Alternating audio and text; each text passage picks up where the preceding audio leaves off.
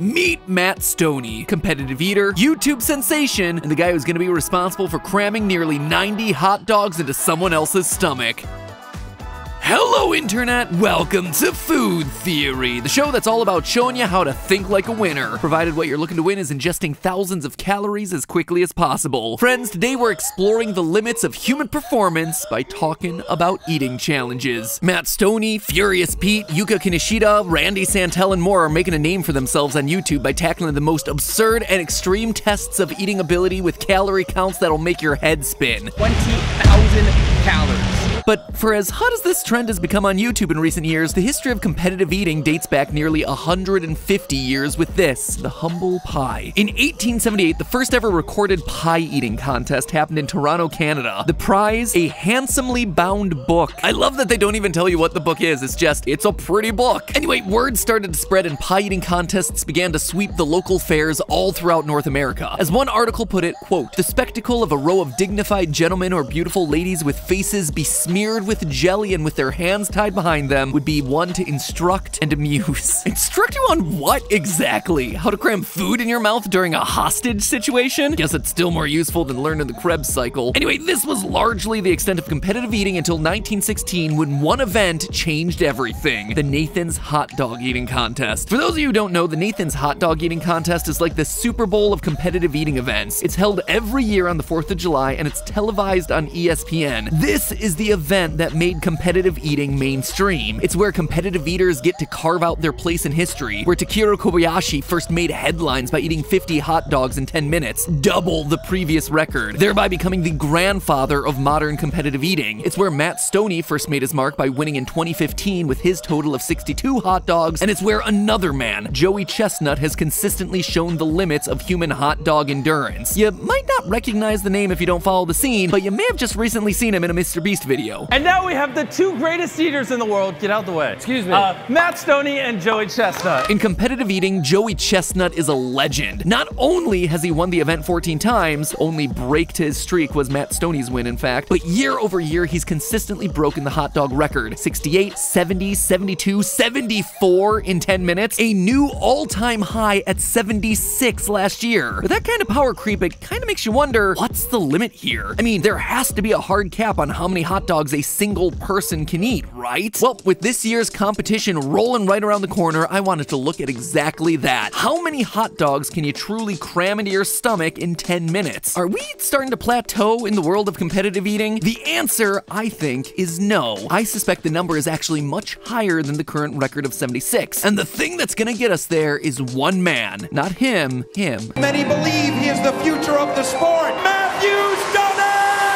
And not for the reasons that you might expect. Now, surprisingly, I'm not the first person to ask and try to scientifically answer the how many hot dogs can we eat in 10 minutes question. Back in 2020, believe it or not, Dr. James Smoliga published a mathematical analysis looking at exactly this question. And lest anyone claim that I'm stalling for watch time, I'm just gonna skip right to the end. According to his calculations, a human can eat a maximum of 83 hot dogs in 10 minutes. I applaud Dr. Smoliga for taking this question so seriously. He is clearly a theorist after my own heart, but I also think he's wrong. I think the number is actually a lot higher. Here's why. First, it's important to consider what our two limiting factors are going to be in a challenge like this. One, the capacity of the stomach, obviously, and two, the speed of eating. How much food can you possibly shove into that thing, and do you have the time to get it all in there? So let's tackle each of those variables one at a time. When it comes to stomach capacity, it's all about stretching. Studies have shown that a normal stomach, when full, can stretch to about 15% of its normal size. A competitive eater's stomach, though, double to triple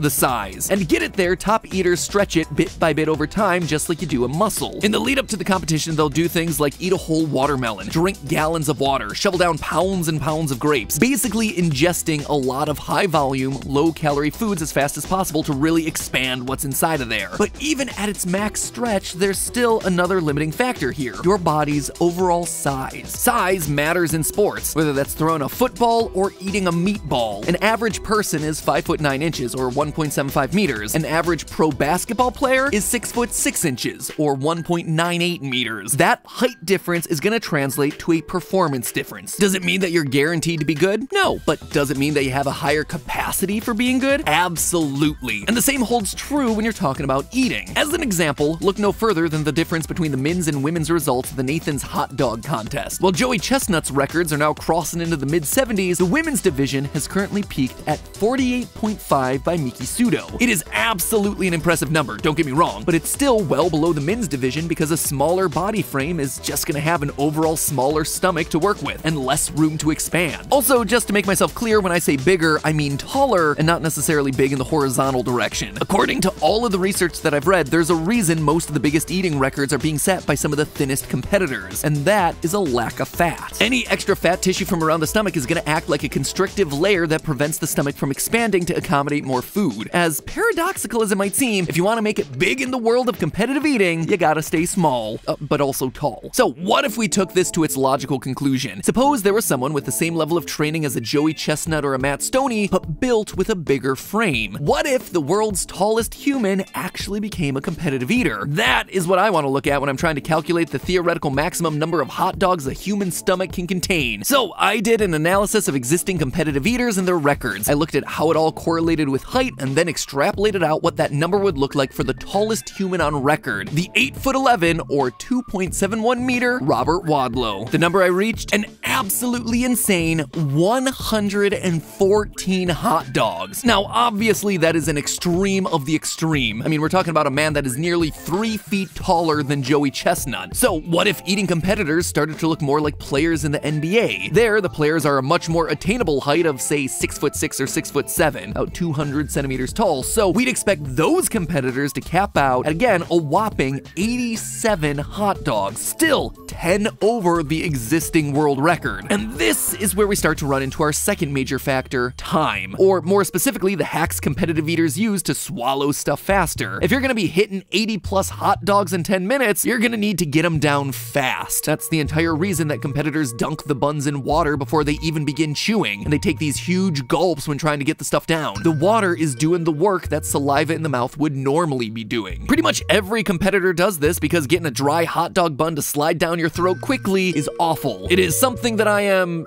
sadly, all too familiar with. Which hot dog are you on? 2, actually. So dry. Oh, escape the night. That was a strange week of my life. Anyway, those deranged, murderous clowns taught me a lesson, and the next time that I was presented with a hot dog eating challenge, I was prepared. There's the dunk. There's one dunk. Squeeze it out. I guess no amount of dunking is gonna help if you're not able to swallow the darn things. But you see, that's the fatal flaw in my calculations, Dr. Smoliga's calculations, and the current competitive eating meta. The water. All of that water, whether it's drunk, whether it's soaked into the bun, whatever, is adding weight. Sure, hypothetically, a large stomach that's been stretched to capacity could reach 87 hot dogs and buns, but that's not factoring in the volume of water that's being consumed in order to get those things down within the time limit. And water is the thing that's currently holding everyone back in pretty much every eating challenge. Let's compare eating to another very different competitive sport, running. Running is a world where we previously saw unbeatable barriers to human performance, like the 4-minute mile and the 2-hour marathon. But both of those barriers have been beaten for 2 major reasons. The first is that the technology around the sport improved. Running shoes just get better and better every year, with the most advanced shoes having special foam that gives them slightly more bounce, making runners 4% more efficient. A huge deal in competitions where seconds are gonna matter. But more importantly, athletes have also kept improving over time. More people are starting to train at earlier and earlier ages. I mean, as an example, in 1960, the marathon record was set by Abebe Bikila, a man who had an entire military career before becoming an athlete, a man who didn't win his first marathon until he was 27 years old, a man who won Olympic gold in the marathon without wearing shoes. Nowadays, people have shoes, and fancy ones at that. They're also training to be competitive runners from the time that they're teenagers. High schoolers are setting times that would have been world records a generation or two ago. Why? Because running is now financially lucrative. You can get massive college scholarships by being a dedicated, well-trained runner, just like the more traditional basketball and football scholarships of yesteryear. Now, the comparison back to food might seem like it's coming totally out of left field here, but look at where the sport of competitive eating is right now. Back when competitors like Joey Chestnut first got their start, the only thing to inspire people were dignified gentlemen and ladies hog-tied and smashing their faces into blueberry strawberry pie at the county fair. Nowadays, you have YouTubers with audiences in the millions making millions off of their competitive eating videos. Many believe he is the future of the sport.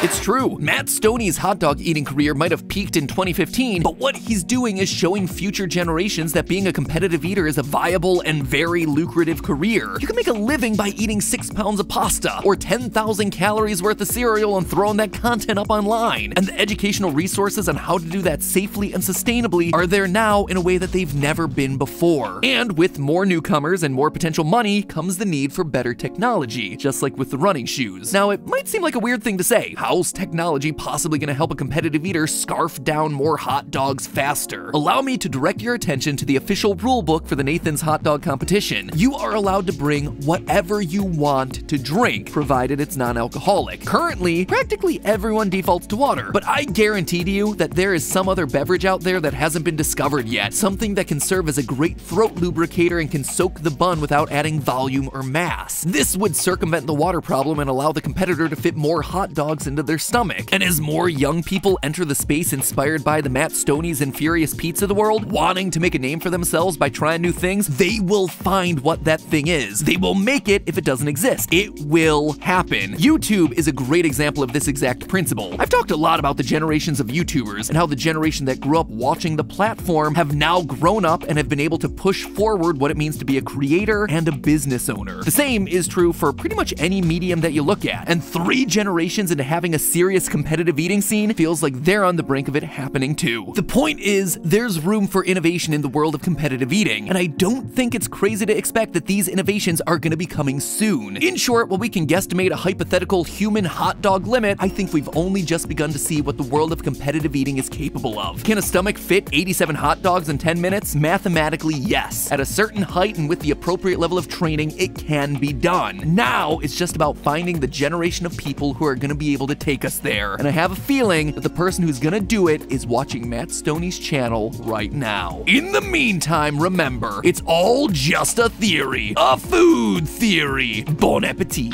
And hey, for more adventures into the world of eating entirely too much food, check out this episode where we talk about how much food it would take to pop your stomach. Or, if you just got hot dogs on the brain, check out this episode of Food Theory where we determine whether a hot dog is truly a sandwich.